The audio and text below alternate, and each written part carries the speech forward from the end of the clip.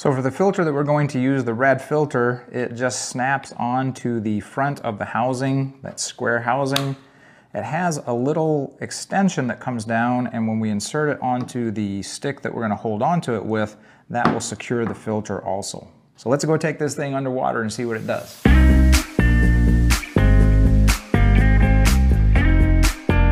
All of these images above water, we're using the Apeman, and you can see it has nice clarity, good color.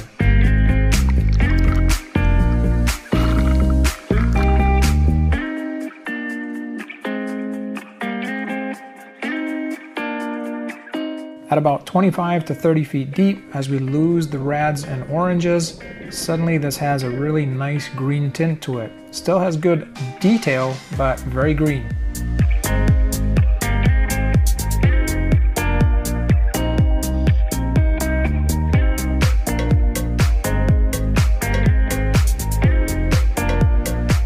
This lizardfish looks like he's the king of disguise here. Since everything is green, he just blends in with the bottom.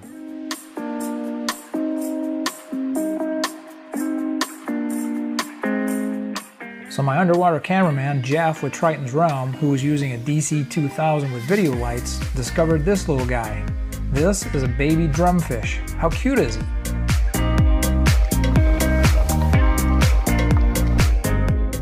So a very green diver passes over another very green, uninteresting reef. Well, let's see if we can do something about that. Let's magically add back some color to this. As you can see, by doing some post-production color correction, we're able to make this a much more interesting image.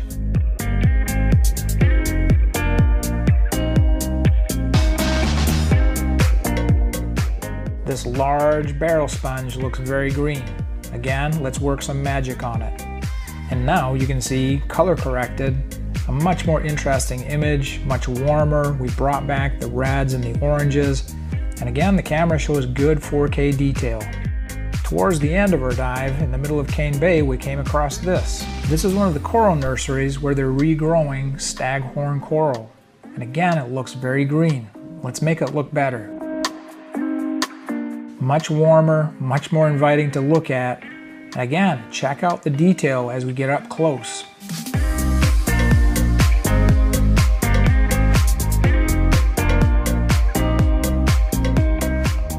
Our last task was to check out the filter